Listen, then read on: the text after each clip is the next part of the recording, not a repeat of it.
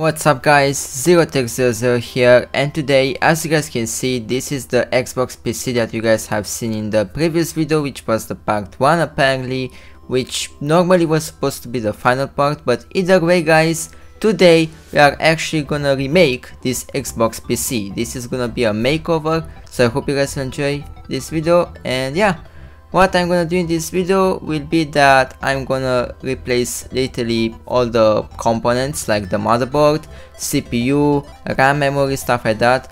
Currently the Xbox PC has a motherboard from a HP T620 mini PC, including the CPU and the 4GB of memory RAM, and now I'm gonna replace it all with a Dell mini PC. It's an Optiplex 9020M mini PC, and yeah, this is how the PC looks like, and literally all the components, obviously without the case, will be in the Xbox PC.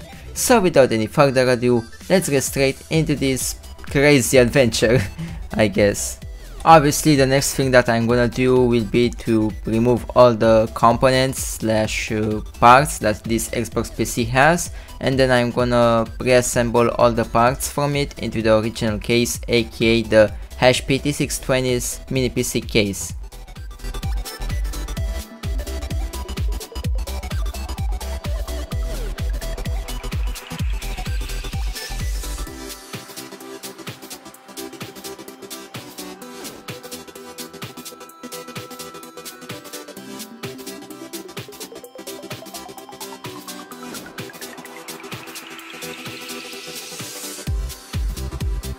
Well, now it's time for the most interesting part, desoldering, because obviously I had to solder two wires from the Xbox PC's power button, aka the Xbox's normal power button, onto the power switch of the motherboard. So yeah, time to desolder.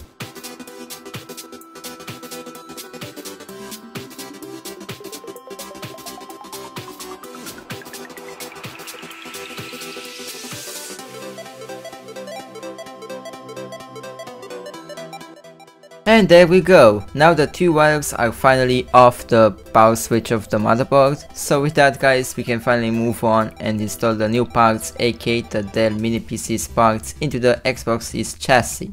Before we do that though, I'm gonna start reassembling the HP T620 mini PC, and then I'm gonna start assembling the new parts into the Xbox's case.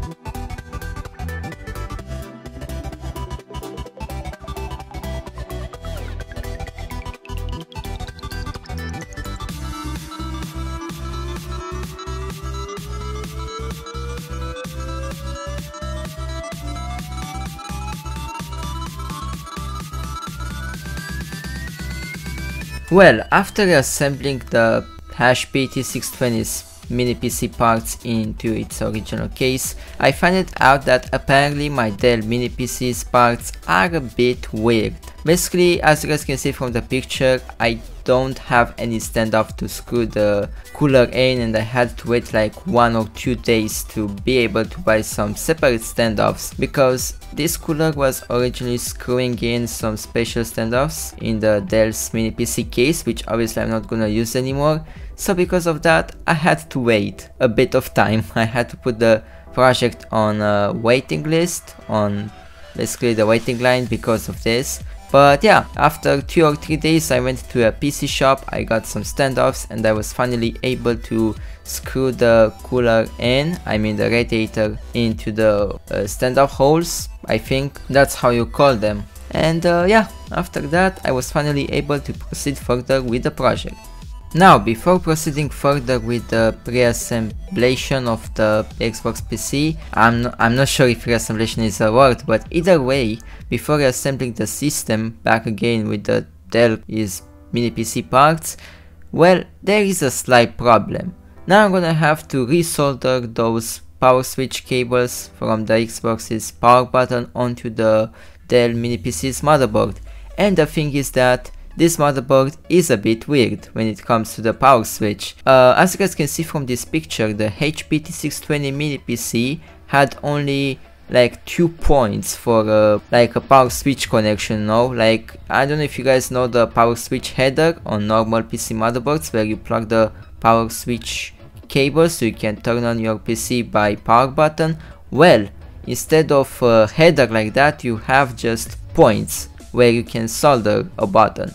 And the thing is that, let's just say that this mini PC, the HP T620 mini PC, had only 2 points, which made the job slightly easy if you know how to solder. But for me, on the Dell mini PC, it made my job miserable. Why? Because instead of 2 points, it has 4 points. Yes, 4 points. And actually those 4 points, only one is the one which turns on the system, and I had to make a very good guess using my multimeter on continuity mode, which made my brain blow up because of a lot of confusion, a lot of weird beeping even though I wasn't pressing on the switch. It was quite a roller coaster of crazy stuff going on, but I finally managed to trace the right pin. When I pressed the power switch, the multimeter beeped at the second pin, and as you guys can see, when my screwdriver touches the second point and then the ground point, which is either the left one or the right big one, I mean there are 2 ground points, and yeah, those 4 are the small connection points, and apparently the second one is the point which turns on the system. And yeah, I finally made it to work. Yeah, I had to do that test because otherwise I could mess up, and apparently I was right. The second point and the ground point are the ones who are basically turning on the system, so I just had to solder the yellow wire onto the second pin of the power switch of the motherboard, and then the white wire I had to solder it on one of the ground pins, and I decided to solder it on the left pin. Moving further, there is a slight problem. In this video I soldered the pins pretty much wrong. I didn't solder them like I explained in this video, and I'm not gonna show how exactly solder them either. I'm gonna try to show you guys in Paint because I don't really want to redo this again just for this video. But yeah, as you guys can see from those points, it's pretty miserable. It took me a few tries before doing that good guess with the multimeter, so that's why the points look kinda burned, kinda messed up. But either way,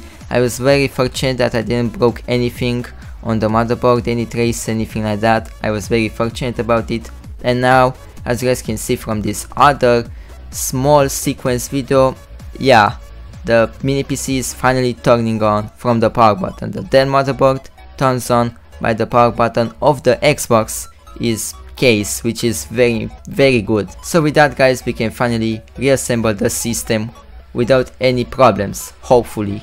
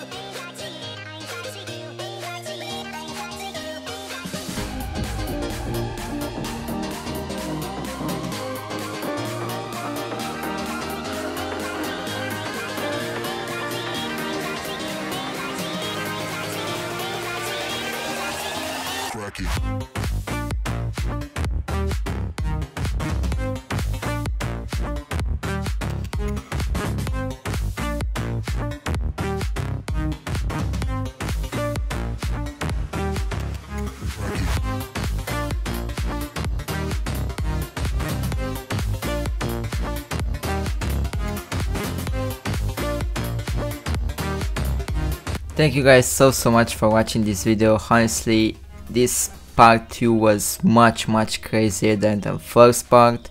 Honestly, this time around I really worked a lot because I had to buy some standoffs for the CPU radiator. Then I had to somehow manage to rightfully put the power switch wires correctly on the power switch of the motherboard, so I could just turn on the system from the Xbox's power button. That was quite a pain in the... Yeah, there we go. I finally fixed the problems, and now I have a functional system. I can play GTA 5 I can play Minecraft, Roblox, CS2, CS 1.6. I can play like any normal game, you know. I can't really play Cyberpunk or something like that on it, but still it's pretty okay for normal gaming, you know. That's all guys, I hope you guys enjoyed this video. I hope you guys enjoyed it. Honestly, I really worked hard for this second part, and yeah, I'm gonna see you guys next time, and thank you guys for watching once again. See you guys next time.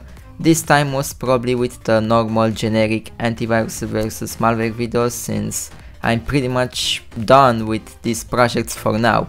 Maybe in the future I'm gonna make more. Either way guys, see you next time. Bye bye.